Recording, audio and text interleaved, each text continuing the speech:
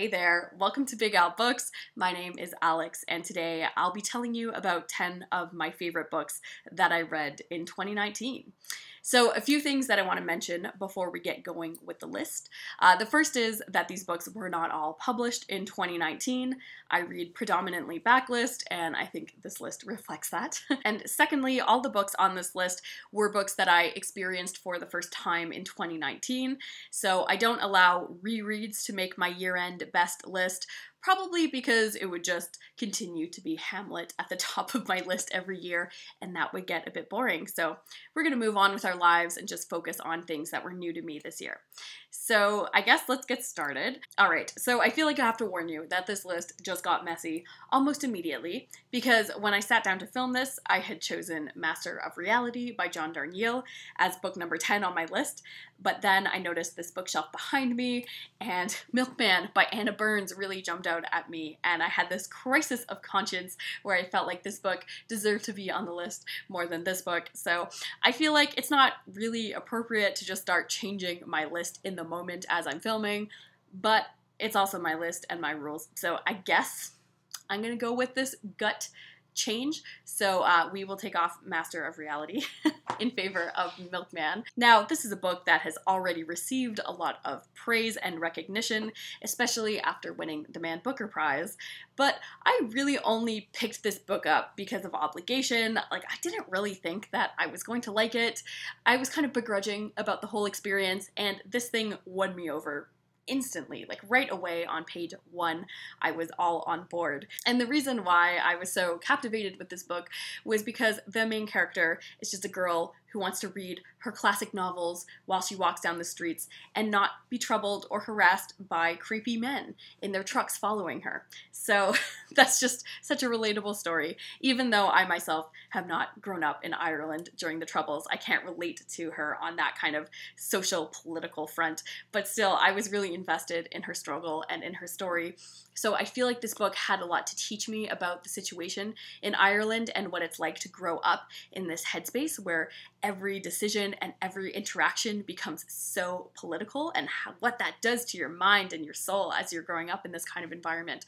I feel like this book really powerfully captured that and used writing in a creative way to really sweep you away in what those feelings were like. So even though it's a last minute addition to my list, I really do feel like Milkman deserves a spot because it was an incredible read. Next up on the list, I have a short story collection, and that is Stories of Your Life and Other Stories by Ted Chiang.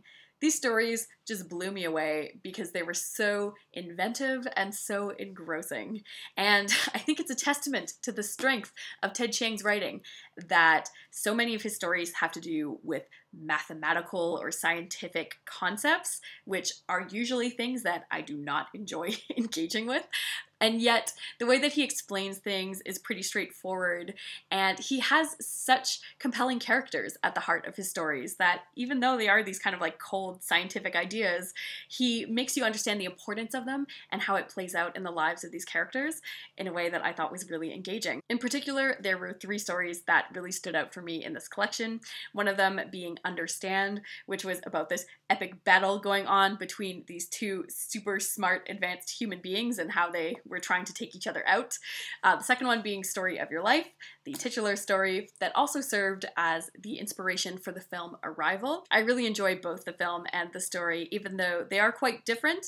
They both do such a brilliant job of conveying the story of a linguistics professor who has been hired to communicate with non-human alien life forms, but you also learn her personal story and some of the things that she has learned from these aliens. So that was a really emotional story. And finally, there's Hell is the Absence of God, which is just one of the most evil short stories I've ever read before.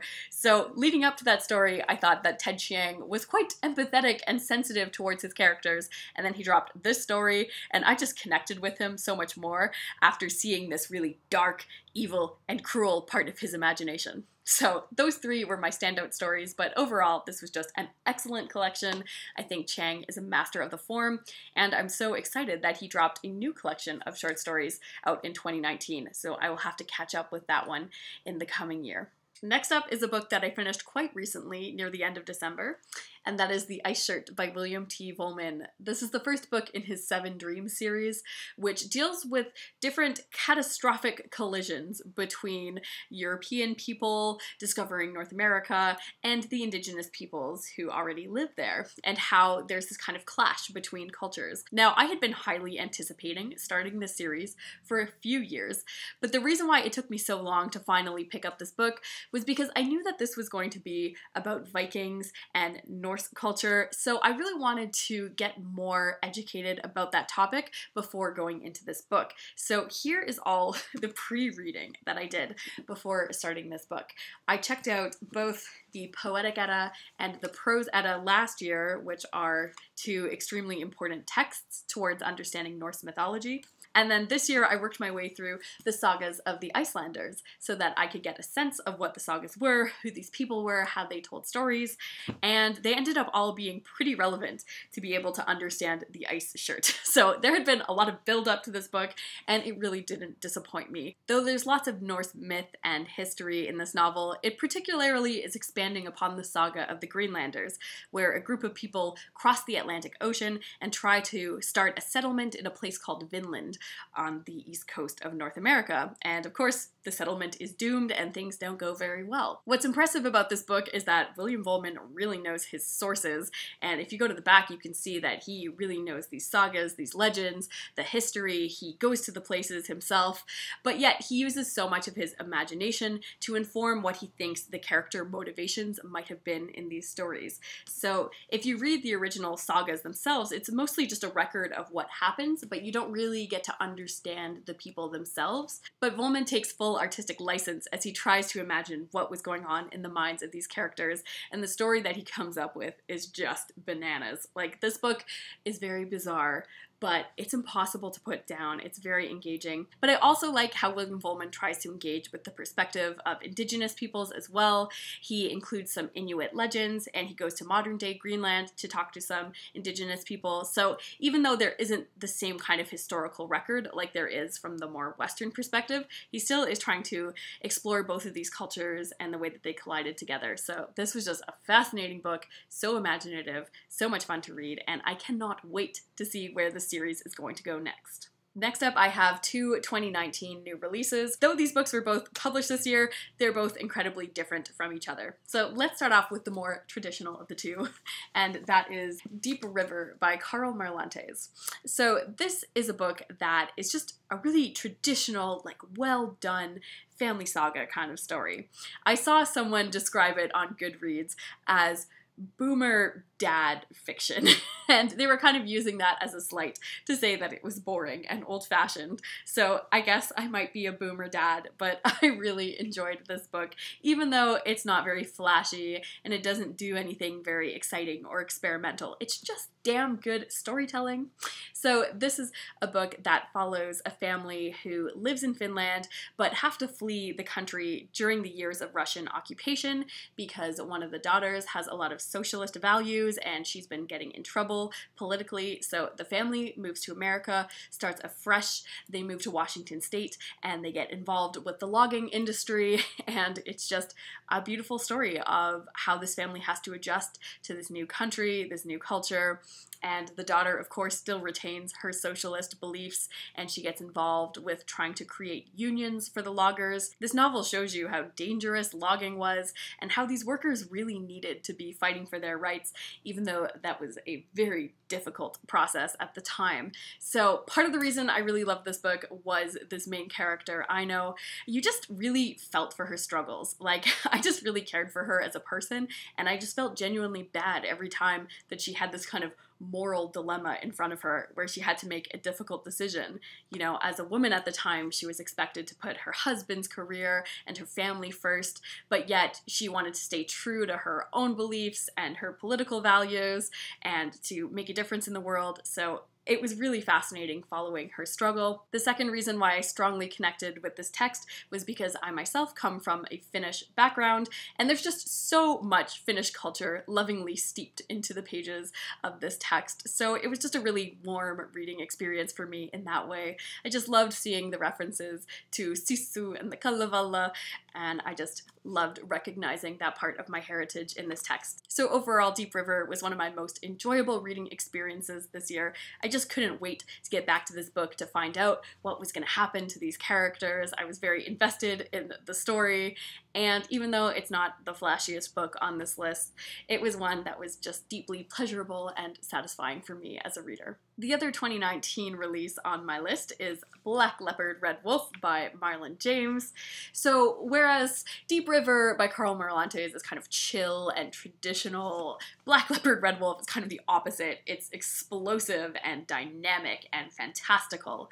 Marlon James is trying to reinvent the world of epic fantasy. So his world is kind of based on Africa, where you can recognize that he's done a lot of research with African myth and legend and history and cultural practices, but you can see how he twists up all of those influences to create a brand new fantastical world that is truly his own. So I think that was my favorite aspect of this story, is just how imaginative it is. The scope of this world was just really intriguing. And this is only book one of a trilogy, so we are only going to be getting to see more of this world, and I can't wait for that. The first book in this trilogy has also really intrigued my interest for what the rest of the books are going to look like, because Marlon James has claimed that he's going to be retelling the same story from 3 different perspectives, which usually I would say is a disastrous move, but I have so much faith in Marlon James's abilities and how he's going to twist our perspectives. What we think that we know is true in this first book is probably going to be flipped on its head in the later books. So I guess that this book is partly on my list because of the promise of how great I think this trilogy is going to work together as a whole, but it's also a satisfying reading experience on its own. I had so much fun going through this story, meeting these new characters, seeing where the story was going to go. And also this book hit me on a deeply emotional level. There are a lot of books that are still to come yet on this list that made me cry, but I'm not sure if any of them made me cry quite as hard as this one did. So that's another factor for a truly great read, in my opinion. All right, so now we are moving into the top half of the list. And book number 5 on this list, I feel like, has no business being this high on this list. It was really far from being a perfect book, but it's kind of like the culmination of a larger series, so I just had to include it somewhere, and this was kind of just where it fit in. So that is book 6 of the My Struggle series by Karl Ove Knausgaard, who's a Norwegian author. This book is so long that it actually took 2 translators to get through it. It was translated by Martin Aitken and Don Bartlett, and this is about 1,153 pages, and keep in mind this is book 6 of a series. So really, I have spent the last few years of my life working my way through the My Struggle series. A lot of people hate these books, and that's probably for good reason. I mean, this has to be the most self-indulgent literary project of the 21st century, where you have this guy that is just writing about his day-to-day struggles in minute detail over the course of 6 lengthy books. I mean, it is really self-indulgent, but yet book 6 did convince me that there is a larger importance and significance to this project that made it all feel worthwhile, which was really what I was hoping for out of book 6. The reason why these books created a lot of controversy when they first started appearing is because Knausgaard is sharing a lot of his very unfiltered thoughts and his raw emotions. He's writing about real people, and in most cases he's using their real names, and he's sharing this very deeply personal and often unpleasant side of himself and his interactions with the people in his life. In the first book in particular, he's reflecting on his relationship with his alcoholic father, and when the book first came out, Knausgaard was actually getting sued by his father's side of the family, who did not want him airing their dirty laundry in public. And that's kind of where we start with book 6. It's kind of assessing the whole emotional toll of writing the series and how it's affected him personally and how it's basically ruined his relationship with a lot of his family members and just the toll that this has taken for him to write these books, you really realize that it has had a high cost. I found this book really interesting as a reader because usually we don't get to see this side of writers or creators. We don't usually get to see how their work impacts them in their day-to-day, the different fears and anxieties that they have about their work, and what it's like to be living near this kind of creative person where all of your experiences are just kind of mined as raw material to be used in this person's book, how it's kind of predatory and how that can really ruin a relationship. So it's just a really fascinating read. But also in this book, Knausgaard is a bit of a self-saboteur because he really includes way more material than he needs to in this book. Particularly, this one is notorious for containing this 400-page essay in the middle that relates to Hitler, the Holocaust, the Second World War, and this particularly overly long analysis of a poem. So there's a lot of material in here that feels very jarring for the reader because you've just been reading all these juicy details about his dramatic personal life, and then you just get thrown back into the Holocaust and you're like, why is this happening? But he does manage to tie it together in a convincing way. Even though it's still too much, it's overindulgent, but he is really trying to connect what he's trying to do with this project. This project is not supposed to be this narcissistic look just at this one man's life and the importance of it, but rather he uses his life as a way to reflect on society at large. I think that I'm definitely oversimplifying the message, and there's no way for me to sit here in a few minutes and totally summarize what this massive 6-volume series of books sets out to do. But the reason why it's been valuable for me personally is that it's made me re-examine my relationship with my own society and how an individual kind of needs to belong on one side but also needs to remain separate and to always maintain your independence of thought, because it can be really dangerous to just go along with what everyone else is thinking. Even if that has kind of great costs to you personally, you kind of have to live by your own values. So there were a lot of interesting ideas in this book. Even though it has some truly painful, monotonous moments, I think overall this project was totally worthwhile. So I'm glad that I read it, and I know that it has kind of changed me as a reader and a thinker, so it had to appear somewhere on this list. Moving on to number 4, we have The Mandarins by Simone de Beauvoir. This was translated from the French by Leonard Friedman, and 3 out of my top 4 books of the year were translated French classics, so make of that what you will. Now, this is a book that really took me a while to get immersed in the story. So the book itself is around 730 pages, but it wasn't until I was at least like 250 pages into this thing before I was even sure that I liked the story. So it was a bit of a slow start. But once I was in, I was really in, and I was quite committed and fascinated with what was going on in this novel. So this novel is pretty famous for being quite autobiographical in a lot of the parts, since this is a depiction of the French intellectual scene following World War II. So what it was like to be in Paris as these intellectuals were trying to focus on how to best rebuild society after such a catastrophic war. So part of this book is intensely political, as it deals with these different characters grappling with what they think is the right thing to do. In particular, many of the characters in this book belong to the Communist Party. They think that capitalism has led to these wars and has kind of destroyed society, and they think that the only way forward for a more equitable and just society will be communism.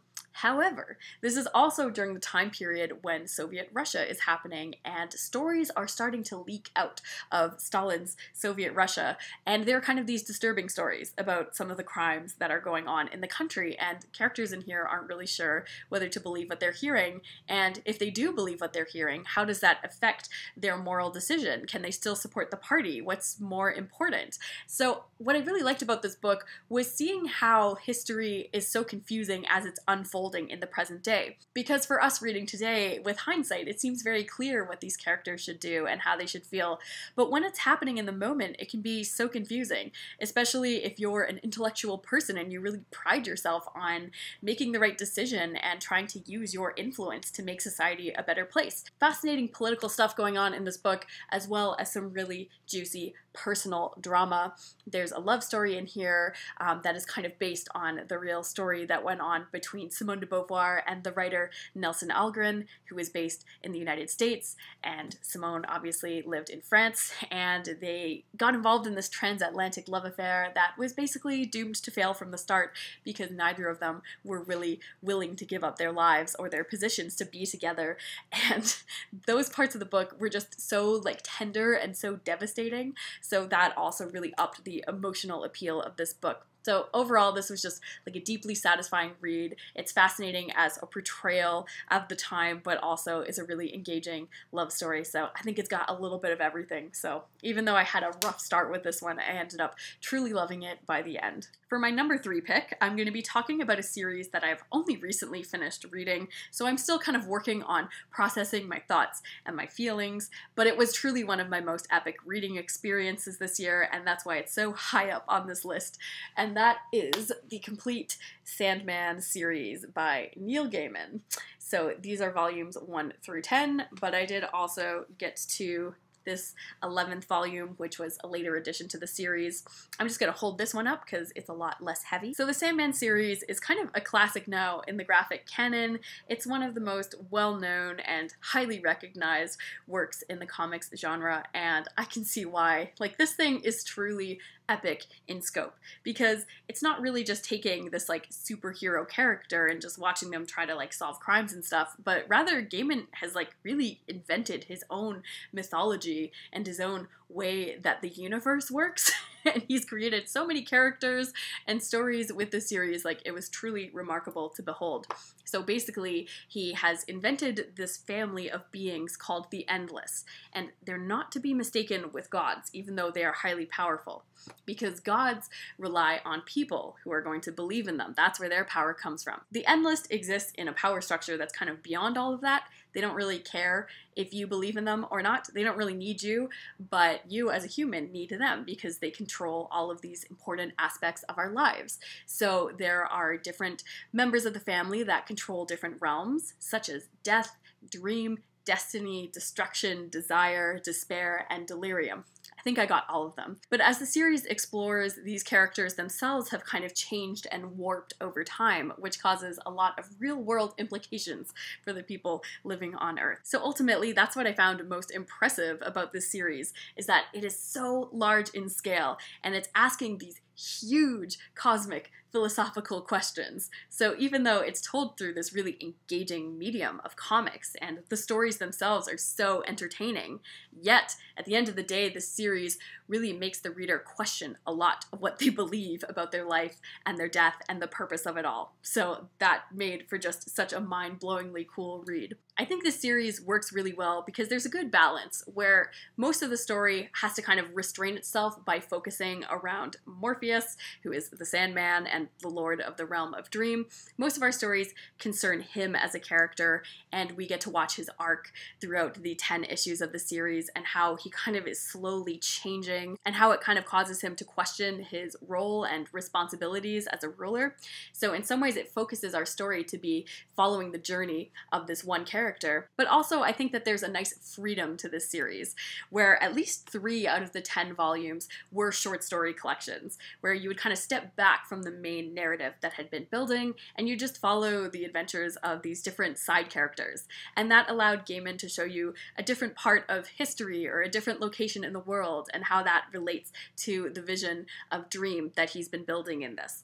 So I liked that there were so many kind of side plots and like these weird adventures and just a wonderful wealth of characters that we had to explore by the end of this series. So I liked that it had this one focus plot, but it wasn't afraid to meander and to show you all the cool parts of this world. So this series really just lit my imagination on fire. It was just so much fun to read, but it was also, you know, so deep, and I had quite an intense emotional response to this series as well. So overall, I had just a great time reading these comics. For the most part, the art was stunning. Like, you can really take your time getting lost in these illustrations, but the plots were engaging and propulsive. The characters were memorable.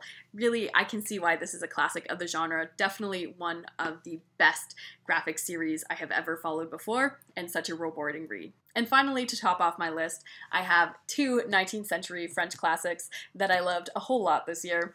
One of them was Cousin Bette by Honoré de Balzac, and one was, of course, Les Miserables by Victor Hugo. So I kind of want to pull a sleazy move like the judges for the Man Booker Prize did this year, where I just say that they were both my favorite read of 2019. And the reason why I want to do that is because I feel like they're just such different books that appeal to different sensibilities that I have as a reader and as a person, you know, where I feel like Cousin Bette is just like the fun, scandalous, sensational revenge tale. It's all about the darker impulses and like the evil side of humanity, which is just a whole lot of fun to read about. Whereas Les Miserables is kind of the opposite. It's kind of about like the good impulses that we have as human beings and how we want to do better and improve our society and become truly good, worthy, honorable people. So, you know, this is more of like your super ego, and this one is kind of your id. So it feels kind of unfair ranking them against each other, although I guess if you want to be technical about it, this would be my top read of the year for sure, because Les Miserables is just like so long and it's such an experience to work your way through. But still, I really like how reading these books in combination can each kind of like teach you something different about human nature. So that's why I kind of have to pair them together. I feel like I've already talked about these books quite a lot on my channel already this year, but I guess I will say why they have remained my most memorable reads of the year. For Cousin Bette, it's definitely because I have never had this much fun reading a classic. Everything about this book is so over the top, and the characters are so dramatic and extra, but it just made me love it more. Like, it's not realistic fiction, but it is a damn good story. And I think that I only appreciated this book more after reading a biography of Balzac, and he was kind of like a weird guy too that was pretty intense, so I think I can see some of his character reflected in this wild read. So overall, this book was just so ridiculous and juicy and exciting, and it's probably the most fun I have ever had reading a classic before. So on the other side, we have Les Miserables, which is kind of the opposite, because this book is not really that much of a fun experience, right? This book is so long and it's a lot of hard work to get through it because, you know, there's a lot of history in here. Victor Hugo is not a great editor of his own work. He just throws in a lot of his ideas about social philosophy and all of those kind of things. So this book is quite a chore at times. And if you had told me after I had read the Battle of Wellington scene that this would be my favorite read of the year, I would have thought you were crazy, because I really did not enjoy slogging through that section of the book. So that's what I think speaks to how incredible it is that at the end of it all, you're able to forgive the book for its many, many sins and instead focus on what's important. Although by the end of the book, I even learned to love those sloggy sections, and like the sewer section in particular was a real highlight for me. So it's almost like you get Stockholm syndrome in this book and you just learn to like live with Victor Hugo and just deal with what he's going to put you through. So even though this book really tested my patience, finishing this book was just so rewarding, and I feel like it really helped me grow as a reader. So even though we had our rough moments, really the benefits and like the inspiration that I drew from this book made it a totally worthwhile read, one of my all-time favorites. And as I've mentioned before, I think there's going to be something that's so special about experiencing this story for the first time. So this was just a fantastic book that made for a remarkable reading experience, and that's why it is here at the top of my list as my favorite read of 2019. So we've finally reached the end of my top 10 list for my favorite books that I read in 2019. When I started off this video, as you can probably tell, I was like very unsure about my list. I didn't know where I was gonna go with this video, but now that I'm here at the end, I feel very confident about the list that I've created. This is a really wonderful stack of books, and I had so many great reading experiences reading these books this year. So that's it from me today. I would love to hear from you if you had any particular standouts this year. If there's anything that you think I should add to my 2020 TBR, please let me know. I'd love to hear what your favorites were. So thanks so much for watching. Happy New Year, and I will see you again soon.